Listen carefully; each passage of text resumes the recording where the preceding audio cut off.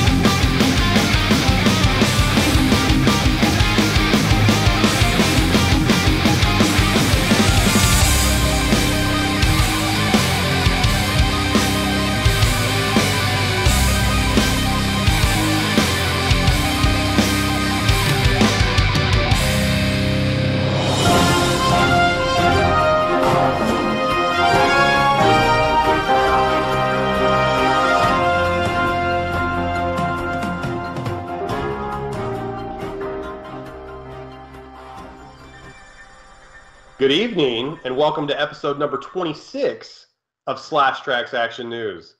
I'm Alex Vanover. And I'm Josh LaRue. Josh, very excited to be back in the studio. We had a little bit of a layoff because I relocated to a different city. So we had to move the entire Slash Trax studios and my prison cell and the Rodeo Clown's barrel all the way to another part of Oregon, man. So I'm back. Did you have to get a hazmat team to move the barrel? I didn't touch the barrel. I had the clown move it himself. But he was looking in the yellow pages. Funny thing you mentioned that. He was looking in the yellow pages, and he wanted to find a hazmat crew. And we had a couple of them come out for estimates, and nobody would give him a decent quote because it was a lot of work. Yeah. Just a lot of work. And the people who... The people who were willing to work with it, who gave them like a fair quote, had no experience with barrels. So, and for all you people that are wondering what the hell we're talking about on our show Slash Trax, it's an homage to Mystery Science Theater 3000. We are not only tormented by an evil villain, but he has placed a rodeo clown in who's very annoying, lives in a stinky barrel. He placed that in Alex's dungeon. Mm-hmm. So, yeah. That's the life of Alex. He's my roommate that Master Evil snuck into my prison cell in the middle of the night. I didn't even know. It was like Saw. It was like the movie Saw.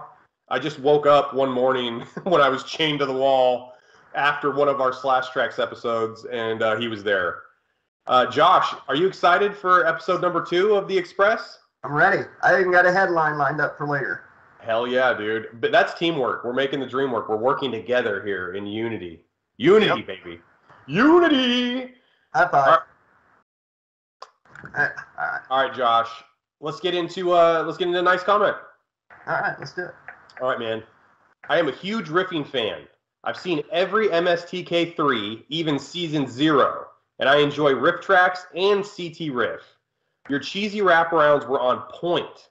The riff was fantastic. I laughed a lot. I wish you guys didn't have to use the Google Drive link, but I believe one day you'll be right up there with MST3K, CT, and riff tracks. And that is from our friend, Has a Begun Dogda. Has it begun? Has a Begun Dogda, 4144. And that is in regards to Slash Trax, episode number 35, Final Destination 3. So that's our latest episode of Slash Trax. Yeah, that was a lot of fun. Yeah. Man, I think CT is like a Colorado riffing team or something. I think I've seen that before, but I haven't seen them. I do know, Josh, that we are listed in the actual internet database of TV shows of like MST3K, clones or MST3K homages. We are professionally listed on their list and their website. So that's pretty cool. That is awesome. And Has It Begun or Begun? We actually have a season 0 as well. episodes 1, 2, 3, 4, and 5. We were still kind of finding the format, so we kind of designated that season 0. Season 3, we're about halfway through, I believe. It may be a shorter season, but there's some fun stuff ahead. Howling 3 is the next one. Howling 3. I've never even seen Howling 1 or 2, so I'm really looking forward to see what happens in number 3. And Mikey is going to be jumping in, and he donated to the channel, and he did it at a tier where he actually gets to jump in on the riff a little bit with us. So that's going to be interesting. Mikey Clark, our boy, your friend and mine, he's going to jump into the saddle, and he's going to be able to riff the shit out of the Howling 3 with you and I. Josh, mean comments. Oh, mean comment. Okay. Yeah. Don't quit your day job. And that's from Doric Kahraman 2977 in regards to Slash Trax number 35, Final Destination 3. Well, you know what? I am really surprised that he knew about my day job, but supported my day job so much that he wants me to stay there longer. So thank you for that. That's actually a positive comment. I will not quit my day job. Thank you. How does he know this isn't our day job? Because we always bitch about not getting paid. In regards to him telling me not to quit my day job, duly noted, won't do it, not until we blow the fuck up. How about that? So thanks for the advice. I appreciate the positive direction that you're trying to provide for us. And if you could comment real quick, we would love to see any of your uploads that have 60 to 110,000 views. We'd love to drop a comment. Oh, you don't have any? What's this? Breaking news. It's breaking news. It was an asshole troll that could never do even what we've done so far. So I was going to say I'd love to see his show and be able to give him some positive feedback, because I mean I want to return the favor because he did it for us. I only feel it's right to balance out the universe and to be able to give him some feedback too. Balance it out. Yep. Yeah, we could have an old-fashioned Texas three-way Texas tornado match. Me and you versus him. Let's do it. Ding, ding, ding. Yep. All right, Josh. Can you please plug our Patreon? Yes. Wait. Which one? What do you mean? Which patron do I have to plug? Are they okay? Oh, come on. Well, we already plugged Michael Clark. How about Johnny Utah? No, go for it. Right up above, you can find either the email or the Patreon link, which is patreon.com/80/librarian, because I can't change it to Slash Trax right now. And down below, you can find our email, or above, I don't know, slashtrax2020@gmail.com. What can they send us over there to that email, Alex? At slashtrax2020@gmail.com, they can send us questions for Dear Slashy. They can ask for advice. They can, if they're a company, if they're a person, they want to sponsor one of our episodes or future content. If they want to just talk to us about life, or they have questions that aren't too personal, I guess maybe they could ask us. We're really good about responding to the people that watch the shows. I feel like of all the YouTube channels, we're at like almost 41,000 subscribers. I would say that we're pretty hands-on with the fan base. Yeah, very we're very accessible. So if anybody has any questions for, like, would you rather for a future episode, if you want to be featured in a future podcast news episode, or if you have a Dear Slashy question and you want some advice from Josh and Alex, we would be happy to give it to you. Please send your questions, your ideas, your concerns, whatever, to slashtrax2020@gmail.com. And if you're a company and you want to sponsor future content, go ahead and get a hold of us there as well. And if you want to bitch us out and call us names and tell us not to quit our day job, that's fine too. And if you don't want to join the Patreon but you want to help the channel, you can go to paypal.com and you can do a channel donation to daylighter07@yahoo.com. It's in the description below, probably in the comments too. But on Patreon, you get some cool ebooks and some exclusive content. We're going to be doing Skype chats this summer with all the patrons, and they will be uploaded to YouTube as well. So check it out. Yeah. I think the Skype chats that we're going to do, we had those planned for a few weeks back, but as we all know, I relocated to a whole new city, so I've been moving, and so Josh has kind of been holding things down for the last 2 weeks. So Josh, thanks for keeping content coming out on the channel and getting some narrations out and everything. I know that people were really excited to see the new narration chapters that you had released. Yeah, and there's more coming. Was that pretty fun for you to be able to? Was that fun to be able to be back in the saddle for that? Oh yeah, I've missed it. And getting to voice Freddy, because I'm still doing the Freddy versus Ash book. That's a lot of fun. Yeah. I wish Jason was in it, but it's okay. You know, it's kind of cool seeing Freddy versus Ash. In the last narration I just put out, Freddy possesses Ash to read from the Necronomicon, and Ash fights back. So it's Ash punching the shit out of himself while Freddy's like, "Stop it, bitch!" You know, it's a pretty cool scene. If we ever do, like, if you ever narrate a Freddy versus Jason or another Crystal Lake book or another Friday the 13th book, can I voice Jason? Yeah.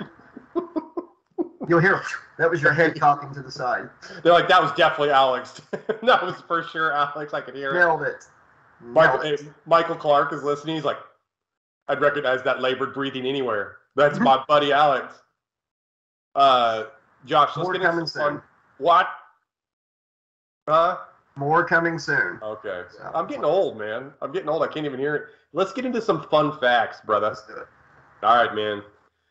Preformationism was the belief that sperm were essentially fully formed miniature people that would grow into a fetus once inside the womb before our scientific understanding had fully evolved. I got a bingo. Slash Trax bingo. I got sperm. I marked sperm off. I got the bingo. Preformationism. So basically, when we're sperm, you are basically a miniature slasher librarian, and I am a miniature Alex. And we look how we look now, and then we come out of our dad's penis, and then we go into the uterus. What age do we look like, though? 37, 42, 58? Yeah, 39. Like the little Jason in Jason Goes to Hell that's running around. You know, it's just a bigger version of the little sperm Jason. Did he have a hockey mask whenever he came out of Elias Voorhees' dick? Honey, I blew up the womb. Okay, I think we should move on, Alex. To the next thing. Do you have anything else you want to say about it? Because I got a question I got to ask about it. I thought that was a great fun fact. I don't have anything else to add to it. Because now all I can picture is like everybody I see, I'm going to see them as like little sperm people. So I think we should move on. What do you think, Jumpin' Jeff Farmer? Should we move on? Yep. All right. He said move on. All right. Jumpin' Jeff has spoken. Josh, sluggard wakers were church workers in the 18th century whose job was to awaken anyone sleeping in the congregation by hitting them on the head with a stick. And those sticks were sometimes tipped with the brass knobs or forks. So, yeah, don't fall asleep in church. That sounds like something from like a 1980s Nintendo video game. You have to get a stick that has a sharp point on it, and you have to go around hitting things in the head with it. It sounds like the rules and physics of a Nintendo Entertainment System game, maybe one of the Bible games since it's at church. You know, if they had given me that role, I think I would have had more fun at church, honestly. Well, who's paying this? Who's paying the sluggard wakers? Is that come out of the collection plate, or is that just budgeted in to the church's monthly expenses? Who pays that person?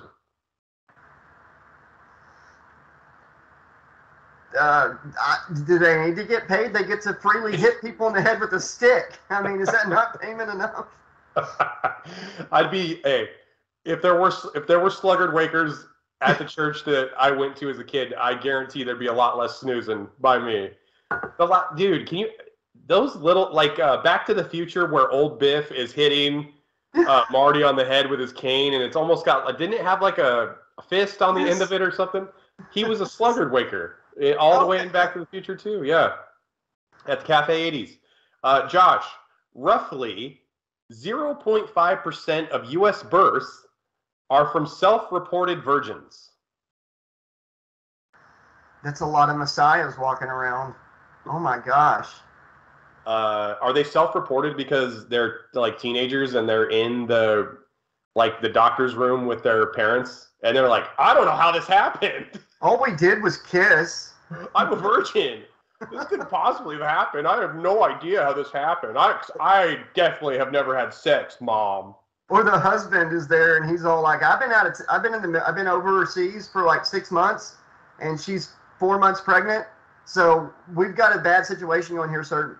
My wife obviously did not have sex and somehow got pregnant. We need to figure this out. She would never cheat on me. First never. Of all, there's no way that she would have ever slept with someone else besides me. What was the name of our subscriber that had a name like a medicine? What was it? Prexera. Prexera. One of the side effects was unplanned pregnancy. So these are Prexera users. I was gonna say, like, if it's somebody's wife and the guy's like, oh, she couldn't have had sex with, so obviously she's had sex with him, so she's not he doesn't think she's a real virgin. She's a Christian and she's a reborn virgin. Reborn. Yep. She hasn't had sex with anybody else while I'm on leave or when I'm on duty or whatever. She having sex in the the other hole doesn't count. She's a reborn virgin. Exactly. And that's... Wait, what? Hey, and that's where the episode of Slash Trax Express #2 just got hit with a strike or something by YouTube right there. It's like, why do we only have 8 views on this episode? Wait, Jeff, are we going to get hit with a strike? Yep. Okay, we're going to get hit with one. Copyright strike on anal sex jokes. All right, last... Who gets the copyrights? We get sued. We get a copyright strike by Vivid or Brazzers. The whole porn industry, Yeah. We copyright. We trademark the AP there, the A penetration. So. That's our intellectual property, you bastards. Last fun fact. Their lawyers are very anal about that too. Oh, of course they are. They have guys that are. That's all they do is search internet videos of random channels looking for anal sex references 24/7. Wait a second. What did Alex just say? We've got one. Get the lawsuit ready now. All right. Speaking of anal sex, last fun fact of the episode. Charlie Sheen once bought 2,615 seats at a baseball game because he wanted to catch a home run ball. He didn't catch a home run, Josh. I bet he didn't. So his plan was buy a bunch of seats and he can just run around when the ball gets hit? Is that what? Was he just running when he's... He bought the entire outfield area of one part of the field and was hoping a home run got hit and he'd get a ball, but he apparently, no one hit one there. I know he probably had a bunch of people out there sitting there to catch him for him, but I just want to picture him by himself in a whole empty section. Every time the ball gets hit, and runs in that direction, Just trying Dude, we need 2.5 Men money because that's what he's doing with his money, obviously. I can't believe he showed up for the finale of that show just to get squished, man. That's crazy. Just his legs. Definitely him, not somebody else for sure. Charlie Sheen, was one of the first people that I had, not even growing up because it was 10 years ago, so I was 30 or 29 or whatever. But besides Seinfeld, he was one of the first people where I learned about syndication money. It was wow, he makes more money not doing the show than he made doing the show. It's crazy. That's nuts. Yeah. Yeah. So when he got fired for all of his crazy behavior with Tiger Blood and winning and everything, what the hell did he care? He was making millions upon millions of dollars just being a crazy asshole, buying the entire outfield at the Los Angeles Dodgers Stadium, trying to catch a home run ball. He's got Tiger Blood, man. He has no excuse for not catching one. Winning. A lot of people wondered why Jack Black only took $300,000 to voice Bowser when Charlie Day was getting I think it's 1.5 million. Chris Pratt got $6 million or whatever. Okay. And I think it's because he probably made some agreements, for residuals. merchandise for the song Peaches that he did and stuff like that. I bet he's going to make bank on the back end for sure. Jack Black, Kung Fu Panda, and like he's done a bunch of that was a pretty good attempt at his face actually because I knew what you were doing. That was not bad. He's done a lot of animated work. He's perfect for that kind of stuff. I mean, he's good in anything though. I love Nacho Libre. I love Bowser. Oh my God, he was a great Bowser. Yeah, I like Jack Black and everything. Seriously. Josh, let's get into Would You Rather. All right. Here's a would you rather question. Would you rather have $3 million today, Josh, in your bank account, or would you rather have $500,000 a year until you die? And that's from Dogan Goats. That's his name. Dogan Goats or Dogan Gates. Dogan. Dogan. I bet Gates. it's Dogan, like a Dogan, Okay. whatever, like that little building thing. And he also left a nice comment. He said, "I laughed very hard, guys." And he left that comment on the last Slash Trax news episode we did. I think it was like episode 30-something. Or 35. Can't remember. Well, the last Slash Trax was 35, but the last Slash Trax news, I don't remember what the number was, but it was that one. Okay. I would say, if I'm answering first, I would say, and you're going to think I'm crazy here, but I would take the $3 million today, and the only reason is I have seen in my life, actually from the time I was like 14 to 24, 4 best friends die at a very young age, and I'm not getting any younger. Mm-hmm. And I think with $3 million, I could like take $1 million, find a really good place to invest some of that in different places. And I think I could make that work. I think $3 million, because I don't know if I'm going to be here a year or 2 from now, and that would guarantee I could leave something to my kids. That's a really good question, by the way, Dogan. I thought you were going to say, I know a really good place to dig a hole. I like to bury the money. I thought that's what I was like, we need to stop recording right now so I can help you learn about financial investments. You're like, Alex, I know a really great spot in my backyard where I can bury that money. Well, I could just plant the seed and you get more, right? That's what the guy on the church TV show told me. Is that how that works? If you bury money, it grows more money? No, you send them 1,000 and then God sends you back 2,000. Because you're so blessed. Because you're seeding it to them, to God. I mean, to the preacher, to God, and they send it back to you. So $2,000. Those preachers, those mega church preachers, talk about hypocrites, man. They're flying around in private jets and stuff. Yeah, I know, it's crazy. Yeah, and it's like send God your money. It's like, yeah, you're not getting any of that, are you, buddy? They have like MC Hammer gold-plated bathtubs and stuff. It's like, if I can find the clip, Alex, I'm gonna put it here. A preacher, literally, you talked about an airplane. I don't know what his name is. He's one of the big famous ones. I think it's I know who you're talking about right now. He's old as shit. He's got like. Not the devil. You're talking about Kenneth Copeland. I think he's possessed by the devil. Talking about Joel Osteen? I don't know. The guy, it might be that one. He's on stage, and he says, I had enough money to buy a beautiful Cessna Citation jet, cash. And since there's so much jealousy in this room tonight that I can feel over this, a few weeks later, I bought another one worth 3 times what that one was, cash. Act happy over my blessing, folks. Meanwhile, most of the congregation is just struggling to like put food on the table. Yeah. He's like, Josh, I need you to donate for my next private jet because the better engine I have, the better jet I have, I can fly closer to heaven, and then I can get your prayer requests closer to God himself.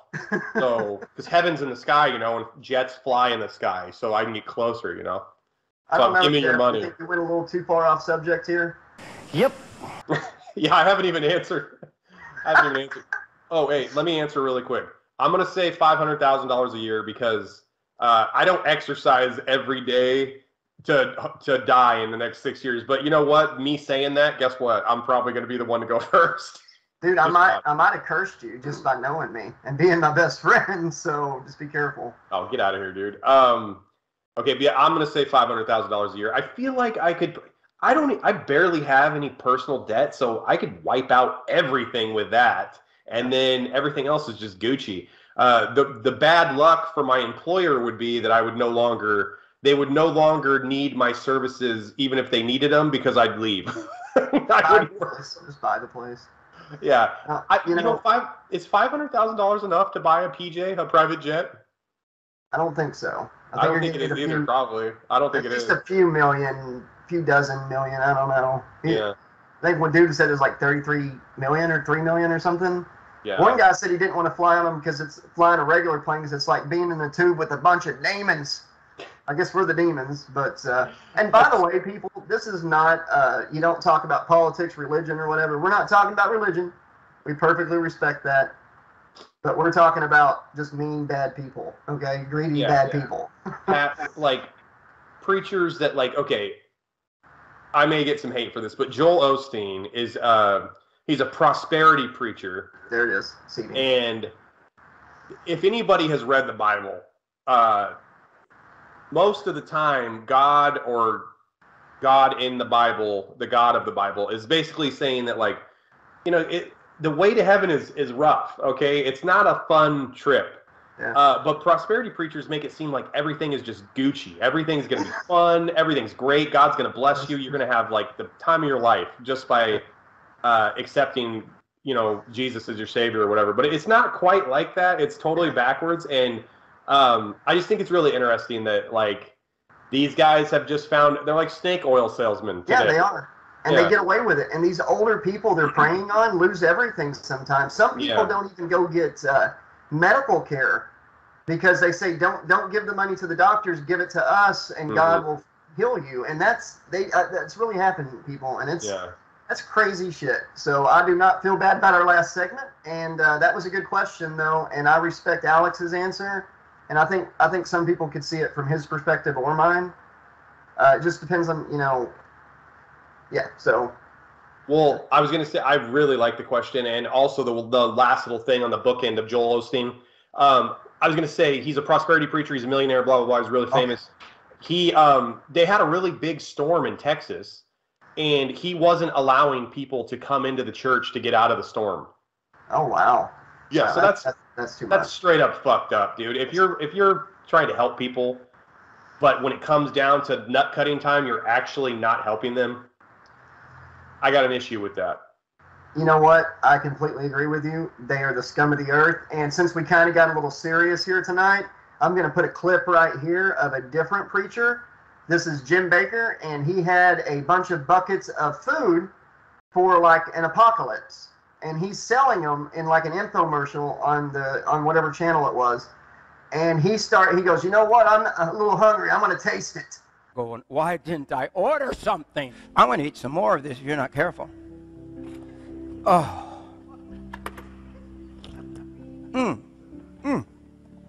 It's so good. Oh, my God. You didn't have lunch, right? Wow. Josh, let's get into Slash Trax News Sports. All right, Josh. On June 12th, 1970, 53 years ago, Pirates starting pitcher Doc Ellis threw a no-hitter against the San Diego Padres. Ellis later claimed that he threw that no-hitter while he was high on LSD. That's my hero right there. That would be something else, man. That's impressive. That's impressive. How the hell? I mean, hitting the strike zone in baseball, throwing from the mound to the catcher's mitt and throwing it within that defined strike zone to get a strike is hard enough as it is. Can you imagine doing that while unicorns and rainbows and stars and the toucan from the Fruit Loops box and all this other stuff is fucking flying around? The Trix bunny is jumping around behind you. That's not what he saw. I know how he did it, man. He looked in front of him, and he was at the Eternal Damnation Carnival, and in front of him was the devil sitting in one of those dunk tanks, Yeah. And there's God next to it saying, if you don't dunk the devil, you will not save the world, and he's just tripping balls. But he had to save that world, man. He dunked the devil in a water tank and saved us all. So. He saw the devil from Dirty Work. It's Adam Sandler. Yeah. First you eat the pig, and then you burn. Burn. Yes. If any Slashaholics are interested in Doc Ellis's LSD-induced no-hitter, there's a really great documentary on Netflix available. So I don't know the name of it. I saw it back in the day, but if you just Google Doc Ellis's no-hitter and look for the documentary, it'll pop right up. So put it in your Google machine if you want to see that. Josh, in 1974, Nolan Ryan's fastball was clocked at 100.9 miles per hour. So that's 1974. If we were using today's technology that clocks fastballs today with a more accurate reading, that pitch would be an estimated 108.5 miles per hour. What do you think of that? I think, okay, so not many pitchers can throw 100 miles per hour, first of all. Second of all, I think the fastest pitch on today's technology is like 102, 103. If he got clocked at 108, I don't know how as a hitter, if you were in the batter's box against Nolan Ryan, that you could even see the ball. So that's ridiculous. Crazy.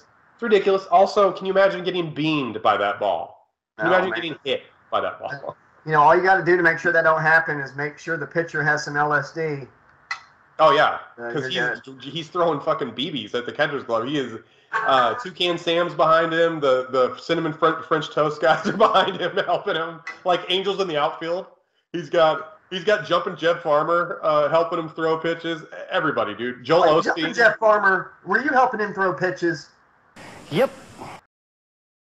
You're right, he was. Wow. He's got the 3 Cinnamon Toast Crunch guys behind him like angels in the outfield. They're like... Cinnamon Toast Crunch. All right, Josh. Last sports episode. Count Chocula. Yeah, but Count Chocula can only help you for a limited time. He's only able to help you for 3 months out of the year. Josh, this is the last sports story. What are you having, a Final Destination thing? What the hell's wrong with you? No, you were like, okay, Josh, and I'm like, yes. You look like you were having a Final Destination thingy. I did. The show hasn't even started yet. I just saw all of it. We have to start over. You saw the whole show to this point, and you're like, you don't laugh at any of the other shit because you've already seen it. You're like, you're just old hat now. Josh, last sports story of the show. Okay.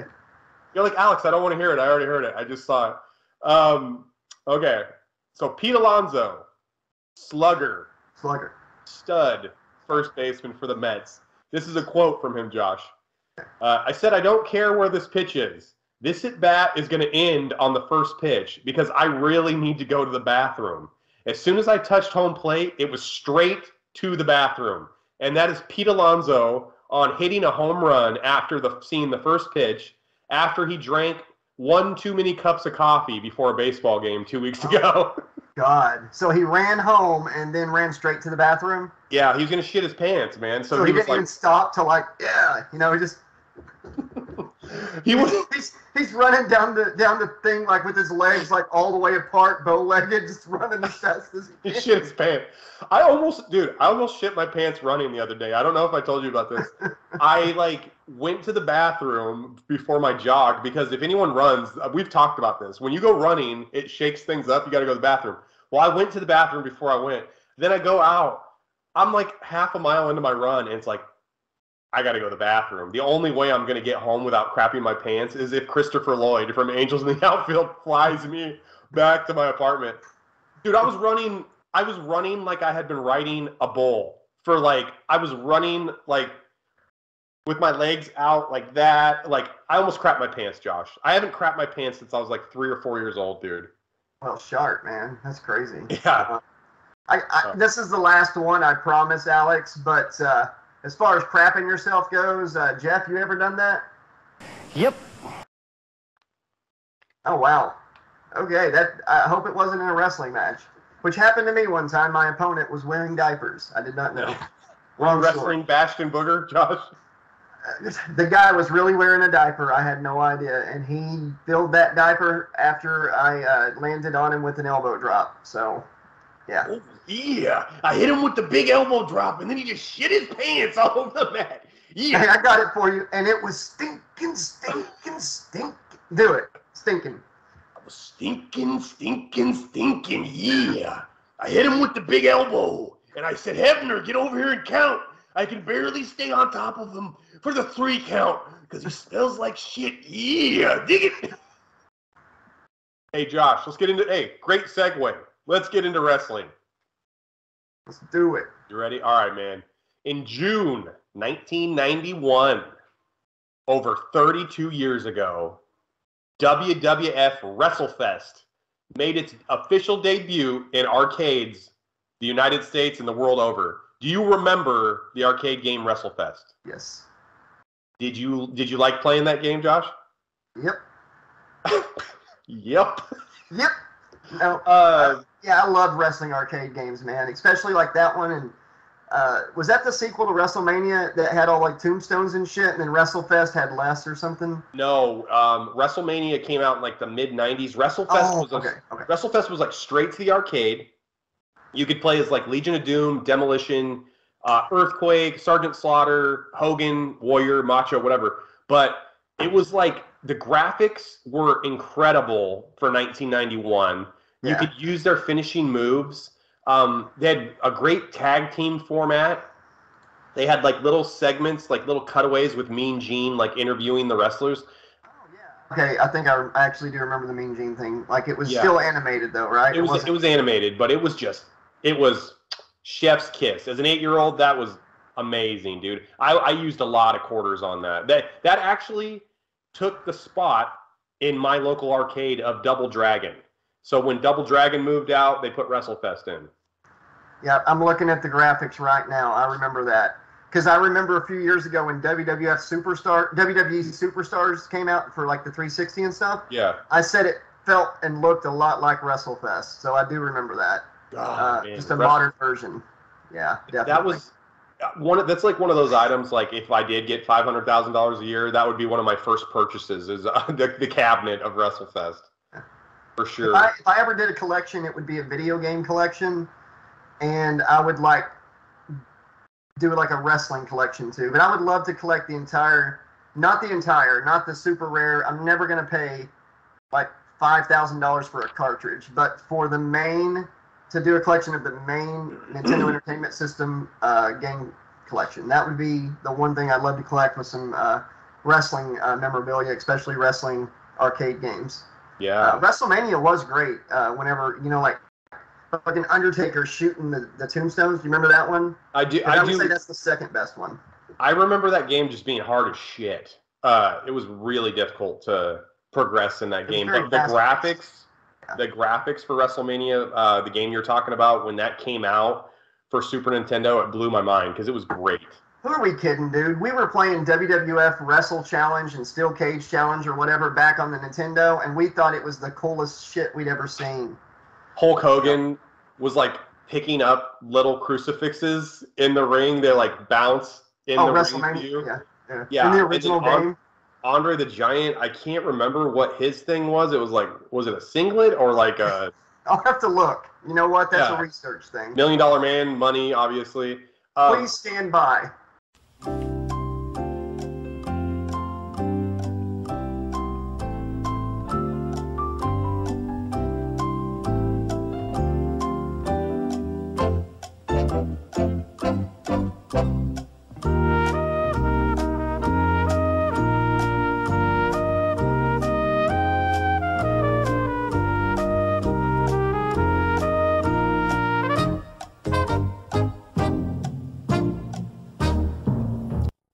Well, that was a massive foot for Andre the Giant. You knew that the whole time, didn't you? I knew it the whole time. I just wanted you to check. So I wanted to make sure I actually knew. And I wanted to know if you knew, because I knew. You know what I mean?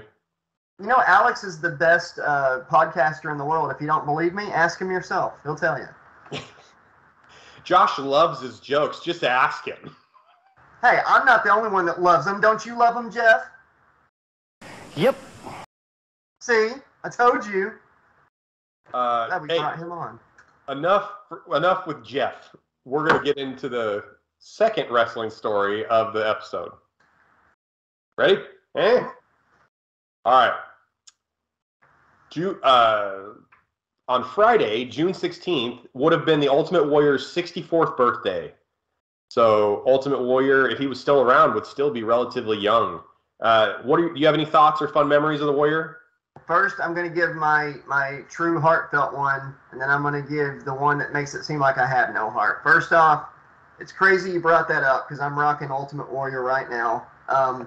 As a kid, I loved him until he beat Hogan. I rented Hulkamania, I think it's like 3 or 4 or something, where it has that match. And that was the first time I saw it, I think. Or I rented WrestleMania, and saw it. But when Ultimate Warrior beat Hogan, I started hating the Warrior. Because as a kid, Hogan couldn't be beat, And I kept telling people Hogan kicked out, he kicked out. And now looking back, it's just him making sure he doesn't get destroyed. Character-wise, he kicked out after the 3 count, like a dick. Being said, and then handing the belt personally to the Warrior. Oh, but Hogan will tell you now, he wanted to turn heel that night. Back in 1990, Hogan. Right. You don't want any of that. You don't want any of that sweet merch money from being a babyface. Sure, Hogan. You're going off to do a movie career, but you wanted to turn heel first. That way you'd definitely not sell any tickets to the movies. So Ultimate Warrior, he was a great force in wrestling. He defined an era, in my opinion, not always in the best light possible. And when he showed up in WCW, I've never been more hyped in wrestling than I was that night. Even though I ended up hating the storyline, hating the rematch, I will tell you that night when he came out on Monday Nitro to talk for like 12 hours, it blew my mind. I'm not even joking. When his music, I didn't recognize the music, but when Hogan said he's beaten every Warrior, I was like, oh wait, he never did beat Warrior. And then Warrior comes out. It was amazing. The crowd, if you watch it on YouTube, like not WWE's version, but like just a random person that uploaded that segment, it's popping like nothing you've heard lately in wrestling. So he did put butts in the seats. Yeah, he was a draw. I was gonna say when the Ultimate Warrior, I have 2 really fond memories. Obviously, when Honky Tonk Man issued the challenge, like an open challenge at SummerSlam for anybody to come down and challenge him for the IC belt because Brutus Beefcake was injured, so he needed an opponent. So all of a sudden, Ultimate Warrior's music hits, and he destroyed the Honky Tonk Man in like 17 seconds, won the IC belt. That was amazing. The crowd popped louder than any pop I've ever heard probably in my life. WrestleMania 8, when the Warrior came out to save Hogan from Sid and Papa Shango. Yeah. And then WrestleMania 12, when Ultimate Warrior showed up, came back to the WWF, and defeated Triple H in like 20 seconds. Yeah. I know he got a lot of shit because he wasn't a technical wrestler, but the way that he was presented and his character, I don't really know what else they could have done with it. And the way they did present him was perfect, especially for a kid. He was like a real superhero, like an actual superhero that you could like see and touch and like jumped off the pages of a comic book. I don't know how to describe it. It's funny. He even had a comic book in the mid-90s that they sold at wrestling shows, at WWF. So that's crazy. It's funny you brought up Honky Tonk Man. I'm not going to go into details. I'll save it for our next show when we have more time. I got to meet the Honky Tonk Man recently, and I'm going to give you my full report, Slashaholics, in the next episode. And don't meet your heroes. Yeah, spoiler alert. He's a dick. Hey, can I tell you something? Since we're talking about Honky Tonk Man, I met Greg the Hammer Valentine, the other part of Rhythm and Blues. Nicest guy I've ever met in my life. Talked with me for like an hour. Really funny, charismatic. You would not think Greg the Hammer Valentine would be charismatic, but he's really funny. He's down to earth. Seems like it, yeah. And he has one of the biggest hands I've ever shook in my life. That's the Hammer. The Hammer. It's no joke. Yeah, hell of a guy. He was making fun of Eddie Munster at the booth over at the Eugene Comic Con. It was hilarious. Josh, you were going to say something. We're going to put a button on the Ultimate Warrior story, but you were going to say, you said the positive. What was the negative you were going to say now that you're older about the Warrior? Oh, the negative was, first, as a kid, he beat Hogan, and B, it was finding out that he was a hardcore jerk and kind of a bigot. Not kind of, he was a bigot. He actually did speeches where he was horrible towards the LGBTQ community and everything like that, and said some really nasty things. But I will say, when I watched his documentary, him coming back right before his death, it seemed like he was a different person, and that he was really trying to mend fences with people and make some wrongs right. So he won me back in the end, almost completely. But there is that one part of him I can never, what's the word I'm looking for? Support or whatever. I can never stay with that. Just because we forgive him doesn't mean we can forget it. Because it is a piece of his history. I mean, it's something that made up who he was. And I did see that Dana, his wife, they were really good friends with a gay man later when they lived in New Mexico. And Warrior was really good friends with him. And it was all behind the scenes. They didn't it wasn't like Warrior it wasn't like a PR stunt. He was actually friends with this man. And I think Warrior did have a change of heart towards the end of his life. But sometimes when you do stuff like that and you say those sorts of things that are hateful, and a lot of people are not going to forget it. So can I end the Warrior talk on a funny note real quick? Absolutely. Okay, I think it's funny. If you don't, leave us a nasty comment. Tell us not quit our day jobs. I was watching a short on YouTube, and it was the entrances from Monday Nitro or Thunder or whatever. No, it was Nitro. Warrior didn't do very many Thunders. It was going to be Ultimate Warrior and Sting versus Bret Hart and Hollywood Hogan. And the reason Bret Hart always tagged with Hogan in WCW is so Hogan didn't have to wrestle Bret Hart in WCW. Anyways, they did the entrances, and somebody replied saying, "Oh my God, Warrior and Sting versus Bret Hart and Hogan. Where's the match at?" And I replied to the comment and said, "That's the match, pretty much." Yeah, I think those matches with Warrior lasted about 2 seconds before it got thrown out. You know, like DQ or run-ins. He never wrestled a match, people.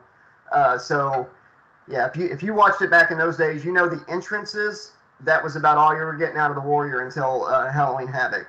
So Nitro, towards when the Warrior made his debut in Nitro was at the point with their shows that it was really lazy writing. There was hardly, the only people that were actually having really good matches were the cruiserweights and the lucha libres, and like guys like Jericho, Benoit, Guerrero, Dean Malenko. All those guys were like carrying the bulk of them. Alex Wright, those guys, and then all the main event guys. I swear to God, Josh, like the NWO had like 40 guys. They had more guys in the NWO than are in like a Royal Rumble. And they would all have their NWO shirts on. They'd show up. I don't even know that they had written a speech or anything planned. Yeah, they would just go in the ring and just kind of whatever, man. It felt like high school. They were the cool kids. Yeah, the NWO is supposed to be a small group that destroys the big corporation, and then everybody joins it. That's how they destroyed WCW. Everybody left WCW to join NWO. Yeah. We bitch on Hogan all the time. I actually saw a short, and I'm going to send this to Alex tonight, where Bubba the Love Sponge, which is like a fanatic for Hogan, like he's Hogan's biggest fan. Hogan was on there the night after Chris Benoit beat Sid Vicious in '99 for the WCW title, and then showed up at Raw pretty soon after, And Bubba the Love Sponge was telling Hogan, "Yeah, did you see the pay-per-view last night?" He's like, "No, what happened?" He goes, "Sid dropped the belt, and you'll never guess who they gave it to. It's so stupid." And Hogan's like, "Who?" And he goes, "I'll give you a hint, 5'8". He goes, "Oh, Benoit?" And he's like, "Yeah." And he's like, "Oh, that's cool." He's like, "I didn't think Benoit wanted it." He goes, "He didn't." And he's all like, "Don't you think that's so stupid? It's so unbelievable." And Hogan goes, "No, man, brother, I wouldn't want to get in a fight with him." Like, yeah, he wanted Hogan to sink Benoit that night, and Hogan wouldn't do it. It was actually pretty cool. Bubba the Love Sponge is the guy who Hogan slept with Bubba's wife, and Bubba's the one who released the sex tape.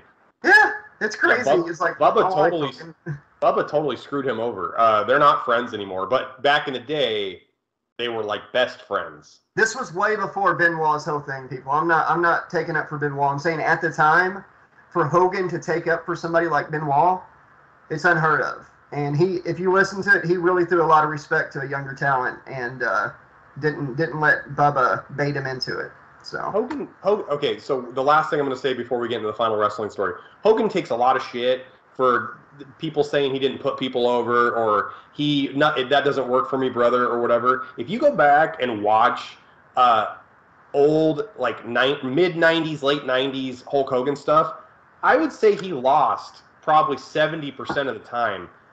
He lost all the time to the New Blood in WCW. Do you remember him losing to Billy Kidman like 3 times? I watched it live. Yeah. Well, when I watched it was a pay-per-view. He beat him, but like before that, Kidman had beat him. So I mean, he lost all the time, constantly. When he came to WWE and Hulkamania was reborn in like 2002, he lost to The Rock. He lost to Kurt Angle. He actually tapped out to Kurt Angle. He lost to Brock Lesnar. He lost to everybody. Yeah. Hogan gets a lot of shit. And Hogan put over Ultimate Warrior clean when Hulkamania was basically at its peak at WrestleMania 6. So, come on, dude. Good turnaround. Good turnaround, man. High five. Ow, God, dude. What the hell? Hey, man. Man up, dude. We got one more wrestling story. God, you didn't even swing your arm. June 13th, 1993. Over 30 years ago, Josh, Bret Hart wrestled 3 times in one night to become the WWF King of the Ring. Sure did. That was an amazing night. Yeah, so that was the anniversary on June 13th, so last week, like 8 days ago. Couple thoughts on that before we go into horror. I'll get mine out, then you can say what you think about it. We went a little long on the wrestling segment. Let's call this an episode at the end. We'll re-record the opening. Yeah, we went a little long. I was going to say, Bret Hart, at that time, when he wrestled Razor, Perfect, and Bam Bam, all in one night, he had 3 very distinct, different matches, all in one evening, and basically cemented himself as the greatest performer in the World Wrestling Federation at the time, which is ironic, Josh, and very poignant, because on that same pay-per-view, Hulk Hogan wrestled Yokozuna and had one of the shittiest matches he's ever had on the same card against, and he lost because Harvey Whippleman dressed up as a photographer, like, threw a fireball from his camera into his face, and then Hogan got pinned, and then Hogan, like, immediately went into retirement afterwards, and then he showed up in WCW like a year later. But if you were watching WWF at the time and you saw what Hogan did that night and you saw what Bret did that night, it was pretty obvious who was the better performer at in that moment of time. It should have been Bret Hart beating Hogan for the belt that night, honestly. Yeah, he didn't. Hogan refused to drop the title to Yoko. That would have been Bret. Yeah, that was the night though. I'm pretty sure that was the night that they wanted Hogan and Bret to come to a head at, and it just Hogan wouldn't do it, so they went off in different storyline directions. The actual night that was supposed to happen was SummerSlam. Oh, SummerSlam, yeah. They actually had publicity photos of like Bret and Hogan having a tug of war over the belt. And those photos are hidden somewhere in Titan Towers. I've never actually seen the photos, but Bruce Pritchard has stated on the Something to Wrestle With podcast that those photos exist. I've seen the poster. There's a poster out there that I thought was fake at first, but it was real. For SummerSlam, a mock-up that we're going to do, and I think that's what you're talking about. But 2 quick fun facts of King of the Ring of that night, and we'll move on. Hogan was in his notorious no steroids phase because he was very skinny, wearing the pants and shit, I think. And also for the pre-show or during the King of the Ring that night, they did a cutaway to Jimmy Hart as Hulk Hogan's manager doing a promo, where Hogan's like sitting over here, doing this while Jimmy's talking. He's all showing the 24-inch pythons, and show off the little bit I got right there, It's like, come on. So anyways, Hogan is doing that, and Jimmy Hart gets on the microphone and says, this man was born and bred in the USA, red, white, and blue running through his veins. He starts spouting off what would become the lyrics of Hulk Hogan's WCW theme music. He wrote the WCW theme at a WWF pay-per-view. Yes, I'll find the interview for you sometime. But yeah, he's on the mic. He's like, he's got the red. Oh, listen here, baby. He's got the red, white, and blue running through his veins, baby. Okay, he was born and raised in the USA, baby. So I can't go as high as Jimmy Hart, but it's whatever. So before we get into horror, I just wanted to say one last thing about that King of the Ring thing. It's like, so it was like, okay, so Hogan is a champion because he screwed Bret over with the finish at WrestleMania 9 where he shows up and beats Yoko in like 9 seconds after Bret just dropped the belt to Yoko. And then, Hogan has this shitty match at the King of the Ring. Yeah, exactly. And then Bret goes and has 3 amazing matches with 3 vastly different opponents, steals the entire show, becomes the King of the Ring, and then to reward Bret Hart for what the show he just put on at King of the Ring, they put him into a feud with Jerry the fucking King Lawler. It's like Vince McMahon booked Bret so weird. Like, he'd book him really strong, he'd win all these great matches, and then he'd have him feud with, like, Isaac Yankem or Jerry Lawler. Who needs to be a jobber when you're getting a Vince McMahon push in the early 90s? Like, and now it's just your career's not gonna. It's gonna be the exact opposite of what the crowd wants. It's just so dumb. Let's get into Slash Trax horror. All right, these are both Robert Englund related horror news stories, Josh. I'm scared. All right, Dwight, you ready? I'm just getting it dark in here for the horror news. Man. Yeah, set the mood, dude. Set the mood. Dwight H. Little, director of Halloween 4, The Return of Michael Myers, is now at work on Natty Knox. And this is starring Robert Englund alongside fellow horror icons Bill Moseley and Danielle Harris. So Robert Englund, going to be in a new horror movie. So Danielle Harris, she's in Hatchet. She's in all the Halloween movies. She was in Roseanne. I thought she was hot when I was a kid. She was in an episode of Boy Meets World.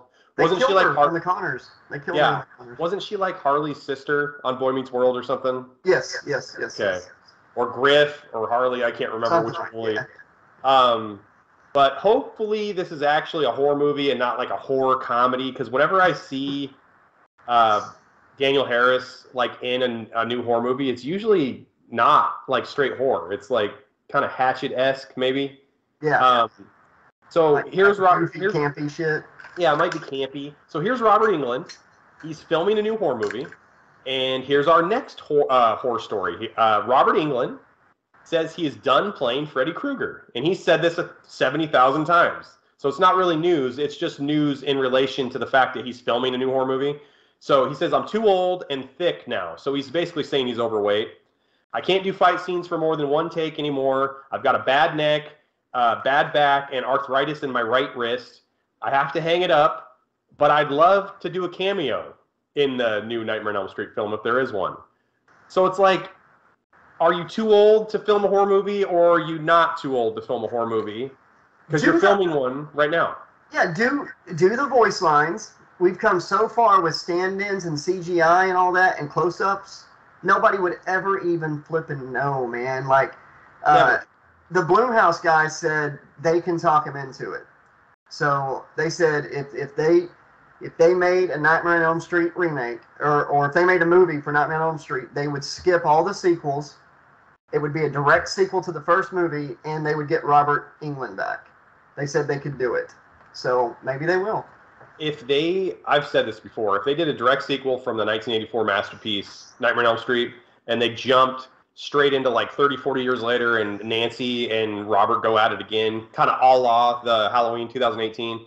Perfect. That would be like printing money. I don't know why they haven't done that yet. Just do it. Do it now. Don't pass go. Don't collect $200. Go do it. Make some money, dude. This is stupid. Don't regret it like they did with Ghostbusters, man, when it was too late to have Egon. Yeah, Harold Ramis. They were trying to film Ghostbusters 3 years and years and years ago, and it just got stuck in development hell, and Harold Ramis and Bill Murray, towards the end of their friendship, weren't buddies anymore. Yeah, it was because of Groundhog Day. They got into it on Groundhog Day. That's just unfortunate, because those guys were like best friends for their entire career. It's just ridiculous. Good news, though. Dan Aykroyd has confirmed that in Ghostbusters 4, which is dropping this December, which is going to be a great chance that Ecto Cooler is actually coming back permanently, because there's a new movie and 2 new cartoons and an animated movie of Ghostbusters coming in the next 2 years. And Dan Aykroyd confirmed Bill Murray himself, of course, Ernie Hudson, and Annie Potts are all returning, and Walter Peck is going to be back, and Patton Oswalt has joined the cast. So it is true. The man has no dick. And come December, Ghostbusters 4, and part of it's going to be in New York. They've been spotted filming there. Slimer's back, and some of the movie takes place in England. I think it's going to be great. What do you think? I just hope the judge is there. The Scolari brother! Yeah, bring them all. Bring them all. Slimer, I wish we could get Rick Moranis back for more than just Shrunk. He's going to come back for the Shrunk reboot. Let's get him for Ghostbusters.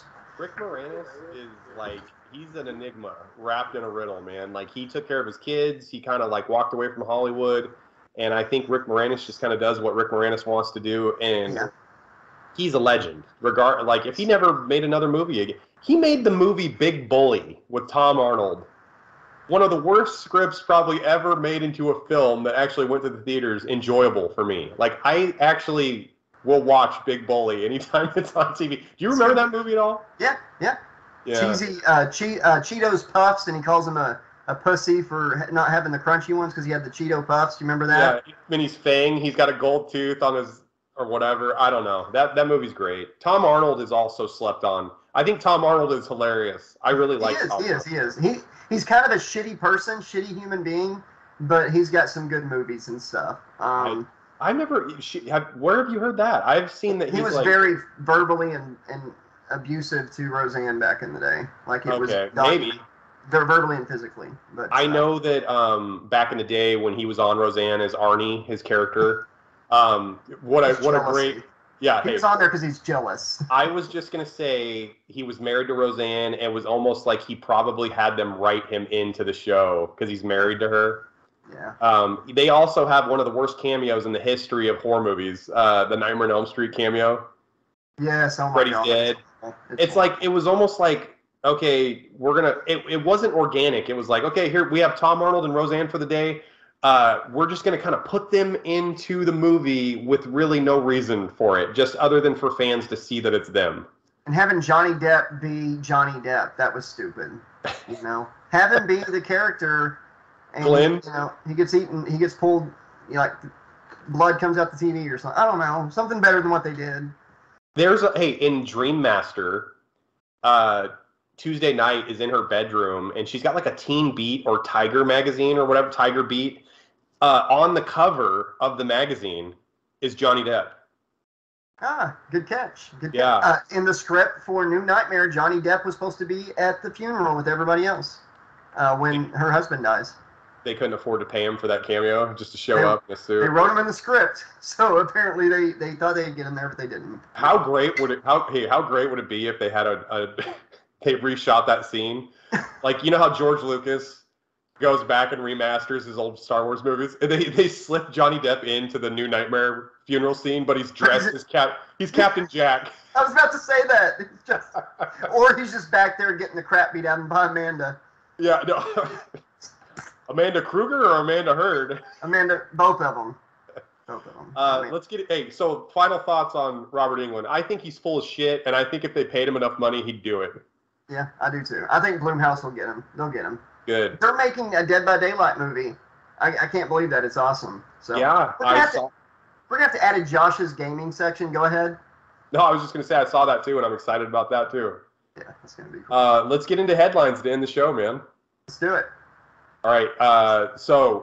We're getting into headlines right now, but before we get into the final part of the show, go to slashtrax2020@gmail.com. If you want to be part of the show, the next show, go ahead and send us a Dear Slashy or a Would You Rather question, or if you're a company or if you're somebody that's selling something or whatever and you want to partner with the channel or the program, send us an email, send us a question, send us a pitch for one of your products that we can partner with you, slashtrax2020@gmail.com, or if you just want to talk with us. If you like the content, you think we're funny, you don't think we're funny, we need to stick to our day job, go fuck ourselves or whatever, you don't want us to talk about anal or mega churches, give us a call. Not a call, give us an email. I'm looking into getting a voicemail line for us for the show. Oh, cool. Hey, we can play voicemails and stuff. I saw a podcast, True Crime Brewery, that does that, and those are really fun because they actually allow the listeners to be part of the show. It's just That's something I'm looking into for us. And let's do that. Yeah. Okay. Also, you can, if you donate certain number amounts to the channel to help the channel, keep going, because that's the only way we make money here is through possible sponsors and through you guys signing up on Patreon or donating on PayPal, because we can't monetize the channel. All the movies we've riffed, all the clips we've shown, the songs we use, and also once you're a YouTube partner, we can say this without worrying about it because we're not one. YouTube puts a stop to monetizing your videos if you talk about 90% of the stuff we talk about on our shows. So yeah, we would have to be, wouldn't even be able to be what artistically expressed, what we want to do. It would be watered down, and that's never going to happen. But we need you guys to make sure that we keep going. And if you would like to actually appear on one of the shows or pick what movie we riff or review, you can donate $50 to $100 to the channel. And from there to 100, you can either appear on the show or pick what we watch and review. So, yeah, I was going to say we had 2 or 3 different donations at that tier where we're actually going to have Michael Clark is going to riff with us the next Slash Trax episode, and we've actually had people pick the next movies that we're going to do. So that seems like a popular choice, and we appreciate anything. So even as low as $1, we both have families, we both have day jobs, so we can't quit those just yet. So we got to keep going. So anything helps. Josh, let's get into headlines for real this time, baby. Let's get into headlines for real, baby, with the American Dream. Son of a plumber, jumping Jeff Farmer, baby. And the Road Warriors' new 3rd tag team partner from parts unknown, baby. Shit. Stinking, yeah. It's going to be the American Dream and shit versus Duke the Dumpster Drowsy, baby. Dookie the Dumpster Drowsy. Drowsy. He's not drowsy. Airline to weigh passengers, Josh, before they get to board the flights. Mm-hmm. So there's going to be an airline that's going to weigh you before you get on the plane. Air New Zealand passengers flying out of Auckland International Airport are set to be weighed before boarding their flights. And they're claiming it's a passenger weight survey, and it's a measure by the Aviation Authority to collect data on airplane weight distribution. Any thoughts, Josh? If it's in New Zealand, it's not going to be that big of a deal. Sadly, if they did that study here in America, it would probably have results that would embarrass us as a country. We're the only country that really has all-you-can-eat buffets and stuff like that. You go overseas, you're not finding that. Like in like England, for instance, there's no all-you-can-eat anything. What about Italy? Have you seen the meals they have? They have like 8 courses of like 6 different pastas. Yeah, that's a good point. But they don't have the buffets where you can just like pile up your plate 10 times. Oh, America is like by far probably one of the fattest countries. I was going to say, can you imagine if they didn't just weigh everybody and it was like just randomly selected by TSA? And they're like, a fat person like walks in the line. They're like, you've been randomly chosen to be weighed before you get on the plane. And you're like, oh, randomly, really? Okay. It's like when I had to run my kids to Walmart one time. We had to go in a hurry because my daughter needed a certain over-the-counter medicine when she was small. I was in my pajamas because she had a fever. And I had to rush over there and get it. She's like in like a little onesie. My son's in a short set pajamas. They were like little 2 and 4 or whatever. And I happen to be the one that's randomly chosen to have my bags checked when I leave. You know, I look all ratty and stuff, and it's a random bag check, you know, and it checks the seats. So that's what that sounds like to me. Imagine being the person that has to stop people. And it really is random, okay? But, like, for some reason, every time it gets to that random number, it's somebody that you don't want to, like, make them feel like they're random. Yeah. Or yeah. Make them feel like they're not random. You're like, what the hell, man? That's like the 10th one. This isn't fair. I hate confrontation. I could never do that job. No. I bartended for years, and when it was time to cut somebody off, I would feel like physical anxiety. It's like, I'm gonna have to cut this person off. I'm gonna have to be their guy. I'm gonna have to be their daddy here, and they are gonna hate me. Yeah, I couldn't do it. Yeah. I couldn't even write tickets as a cop to most people. Some people sure, but most people, I know how much people are struggling, and I just couldn't be like, well, here's a $200 ticket for going 6 miles over the speed limit. Hope you can pay your rent next month. Or it's like, your tags are expired. You probably have expired tags because you can't afford new tags. Here's a ticket that costs more than the new tags. Yeah, Enjoy that. Ridiculous. That's a whole other subject. Hey, speaking of people being overweight, let's get into McDonald's new promotion for this month. Okay. Grimace, the Grimace. overweight purple monster. McDonald's is celebrating his birthday, and they don't say when his birthday actually is, but it's this June apparently, so it's this month, and they rolled out the Grimace birthday meal. So Josh and I are actually going to head out and get the Grimace birthday meal right after we're done filming. You can get a 10-piece nugget or a Big Mac, fries, and a medium Grimace shake. It's actually got real Grimace in it. Yeah, it's got ground up pieces of Grimace, and it's purple. It's got some whipped cream on top. Josh, what the hell is Grimace flavored shake? I always assumed he tasted like a plum whenever I was a kid. So I don't know. Maybe a plum shake? I don't know. I don't know what he tastes like. They didn't really specify. And also, McDonald's is having big time issues with this, Josh. Over the month that this has been a promotion, there are certain McDonald's franchises that haven't been able to price it correctly in their POS computers. So, like, there's Grimace right there, buddy. It's his birthday. Go out and get a Grimace meal to celebrate his birthday. But some of the McDonald's can't price it correctly, so they're like overcharging. Like some of them are charging like $19.99 for this thing that's supposed to cost like $9.99. Whoa! So, wait, yeah. You're saying that McDonald's, the restaurant, Yes. is overcharging for the food they sell? Yes. It's documented. Holy shit! Breaking news. Breaking news! They overcharge shit. You know, overcharging for their food. Their food's not worth what they charge. That's crazy. I never would have thought that would happen. You're not getting value for your buck. Dude, and McDonald's... You're eating it. Sorry. McDonald's. If you ever are having a problem going number 2, just have some McDonald's. Trust me. Go out for a jog. Yeah, go out for a jog afterwards. You'll be almost shitting your pants in no time. You'll be pulling a Pete Alonso from the New York Mets in no time.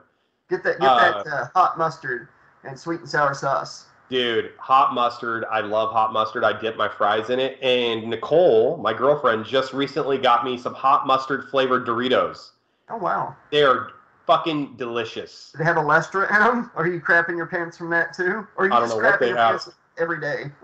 Dude, I wish McDonald's still fried their fries in beef tallow. I wish they still had the non-fresh meat was better. I'm sorry. Like whenever it was frozen, it just tasted better. Tasted like childhood. Yeah, it did. And the old nuggets that had the rib meat in them, so it's like part white meat, part brown, way better. Dude, every once in a while you'd get a dark nugget, and it was just, like back in the day. Yeah, they'd have the, whatever, zoo animals. They'd grind up zebra and shit. You know what I'm talking about? Slime. Grimace slime. Yeah, they'd actually grind up Birdie and the fucking Hamburglar and Grimace and Mary McCheese, and they'd put them in their nuggets. Yeah. Josh, but I was going to say before we end that story, so McDonald's is having pricing issues, and some of them are just not celebrating Grimace's birthday anymore because they can't price it correctly. There's some sort of glitch. I'm sure the world is just devastated that some places aren't celebrating an imaginary creature's some number birthday. But, you know. I'm surprised that Grimace, they're even doing this promotion because they kind of phased out, and McDonald's, they kind of phased out those mascots like 10 years ago. Like, you don't really see Grimace or Birdie anymore on any commercials. The Hamburglar was back last month or the month before about, like, reaching down and grabbing hamburgers again. Maybe they're slowly trying to bring them back. Okay. Seeing how it works, you know? McDonald's? Yeah. Dude, when we were kids, McDonald's was like a destination. Birthday parties, the ball pit, they had the play place. It was a really fun time. Now McDonald's, the way the building looks, I feel like I could go and get my taxes done at McDonald's. It looks like a fucking H&R Block. McDonald's back in the day looked like a happy, excited kid looking forward to growing up and having a wonderful life. And McDonald's today looks like a 38-year-old person that has lost the will to live. Like, that's what McDonald's looks like if you look at their buildings compared to back in the day. Yeah. And, you know, I remember going in and buying VHS tapes like Addams Family, Land Before Time 2. Huh? Wayne's World. Gremlins, you know, Money Pit and stuff. And it was Jurassic Park. That was one of the first. I think that's where we bought our VHS copy of Jurassic Park. The Flintstones, they had those glasses. Those were great, man. Those little, we still have those in storage. McDonald's was like the shit. Their cups, they had little promos where it's like, you get like whatever movie or whatever thing was going on, you get a extra value size cup if you supersized it. I still drink out of a lot of those cups from the early 90s. Remember the Power Ranger and VR Trooper Pogs? Of course I do. Yeah. Of course I do. I just recently bought Rocky and his Ape Zord off of eBay the other day. Still packaged. Thank you very much. Whenever I was 11, I didn't know that they just did promotions there, you know, like with the Pogs. And I was collecting them. And I was a very emotional child. Like, I wore my heart on my sleeve. I might have been a little autistic and just didn't get it diagnosed. I don't know. But I didn't handle change and losing things very good. And I was bullied, so that might have played a part. But those Pogs, I was so excited to go to McDonald's because every time we went, my mom let me get like 2 of them because they were like 75 cents extra to get extra ones. Yeah. And I had all but like 1 pack of Pogs. I had all of them. I just needed 3 more. One side's Power Rangers, one side's VR Troopers. And we go in to get another one, and they had quit giving them. They quit selling them. Dude, I was crushed for like a week. Cried about it. Not cried because I was spoiled, but cried because I didn't understand. You know, I was like, I was so close to getting it, and it was just. But they were awesome. Great memories with those. I was speaking of Pogs. Pogs. I don't know if you guys remember. Like, I know what we're talking about, but Pogs were like little circular things, and you'd have a big heavy one, and a slammer. You'd toss it on top. They'd flip over. Whatever ones flipped over, you lost them. I never bet the Power Ranger ones. Never. Pogs were super popular at my grade school for like half a year, and there was some little asshole that lost their Pogs and went and told the principal, and then the principal outlawed Pogs for everybody for the entire school year. Yeah. Dude, I can do you one a little better, a little embarrassing story for you. I had giant tubes of Pogs. You know, just the random ones you can go to Walmart and get for like $5. Yeah, they'd have skulls, and they were like peace signs, and they were like bedazzled yin-yang shit. Yeah, I had those, but then I had my good ones like the Power Rangers, the VR Troopers, the ones you get out of the machines going out at Walmart or grocery stores. They had really cool signs. So those were the ones I kept. And then I'd take the other ones to school, the giant tubes of random shit and my slammers. And this kid wanted them, and he had $50 with him that day, and he bought the Pogs from me. and I thought I was a millionaire, man. 5th grade, fourth or 5th.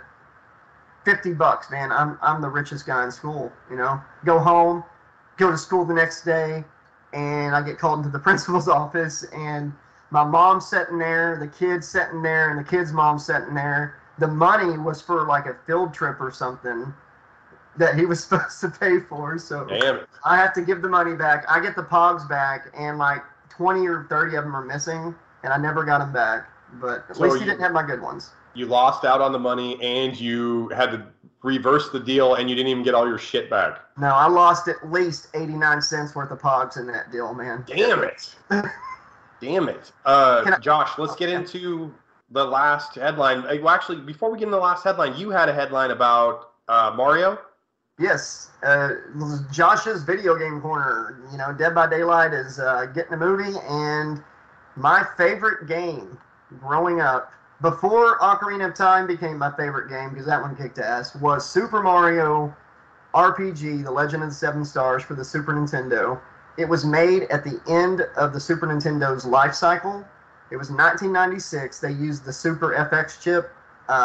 So they were able to use like 3D rendered sprites and make like, they rendered 2D sprites into 3D. It made it look like a 3D game. If you look at this game, it's like one of the best looking Super Nintendo games they ever did.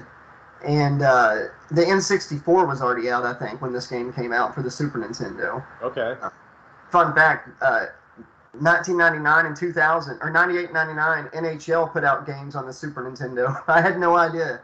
They did that all the way up until almost the year 2000. I didn't know that at all. I didn't either. I didn't know crazy. that. Breaking news. Yeah. But Mario RPG was made by Square and Nintendo. Nintendo was real bad about not letting other companies get involved with their intellectual properties, but they really loved the Final Fantasy games that Square put on the Nintendo and Super Nintendo. So they struck this deal with Square, and they made Super Mario RPG. Well, afterwards, Nintendo had their falling out with Sony over the Nintendo PlayStation. Yeah. That it could plug into the bottom of a Super Nintendo. There's a slot still on the old Super Nintendos that was meant for it. Nintendo went with CDI anyways. We all know that story. And Square and Nintendo went their separate ways. And until recently, they didn't work together again. Today, on a Nintendo Direct, they announced they're doing a complete remaster of Super Mario RPG. And what's got me excited about it is this. We've all the fans been asking for this or a sequel forever. And because Square and Nintendo broke up, they ended up they were in works on an N64 sequel in the year 2000 called Super Mario RPG 2. But that's when they broke up, and Nintendo started over from scratch, and we got Paper Mario. And Paper Mario was fun, but after like the second game, they dropped the RPG element, and there was a handheld series called Mario and Luigi. It's an RPG series, but sadly, that one, after 5 games as well, has ended because the company that was working on it, developing it for Nintendo, went belly up bankrupt. So all the RPG fans of Mario were like disappointed. Today, they announced the sequel. It's the exact same game, 3D graphics, HD, all that. What's got me excited is I think Nintendo is up to something more, because they had to go through a lot of hurdles to make this remake, and I just don't think they would do that just for one game. And they dropped the Legend of the Seven Stars from the title, even though it's the same game, same story. And that makes me think maybe they're setting this up as their new Mario RPG series, and this is their way of bringing interest back into the game. Okay. And if it does good, I bet we're going to see like a sequel. And that's what's got me excited, because the fact that they did this remake as much trouble as it would take to get it made seems like they've got something else bigger planned after it. So if you're a fan of Super Mario RPG, the remake's coming, and I'm hoping within a couple years a sequel. Yeah, that might be their way of like dipping their toe into the pond and see if like there's enough interest to like reboot the series. Yeah, there was a petition a few years ago that had tens of thousands of signatures for a sequel to that game. So maybe that got them thinking, and they're going to see what happens. Dude, couldn't be a more perfect time with the Super Mario Brothers movie having such major success. I mean, seriously. There's a Super Mario Brothers 5 coming out this year too, brother. It's called Super Mario Wonder.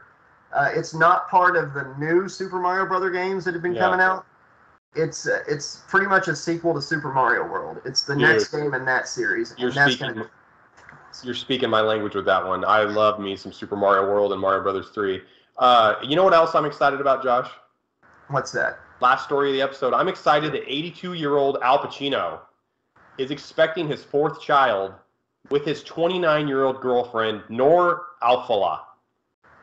So 82-year-old Al Pacino got his hot-ass 29-year-old girlfriend, Noor, pregnant. What's your thoughts, Josh? She might be one of those versions that have been getting pregnant. You never know. You know what's going to happen, though? Besides, like, him not making it to 12 years, or the kid's dad not making it to see the kid's 12th birthday, probably. Or maybe even the kid's 6th birthday or 5th birthday. All I can say is I want to be in the hospital when he's born, when the kid is born. You know why? Why? Because I want to hear from all the way down the hallway, "Say hello to my little friend." And, Or no, when the baby comes out, hooah! Hooah! Hooah! Josh, in the episode. Let's end the episode. Thank you all so much for watching. I've had a blast getting to get back on here. Thanks for watching. This was supposed to be an express episode. I think now it's become a full episode, probably episode 26. Is that what we're on? I don't know what number it is, but we'll tell you what the number is when we reshoot the opening. Yeah, right. Be sure to check out our Patreon, patreon.com/80slasherlibrarian, or donate on PayPal, daylighter07@yahoo.com. All the information is below. The email is slashtrax2020. We went over that. It's been on the screen throughout the episode, I'm sure. Be excellent to each other. Have a good night and a pleasant tomorrow. Say good night, Alex. Good night, Alex. Mahalo, dog. You've got me mad now.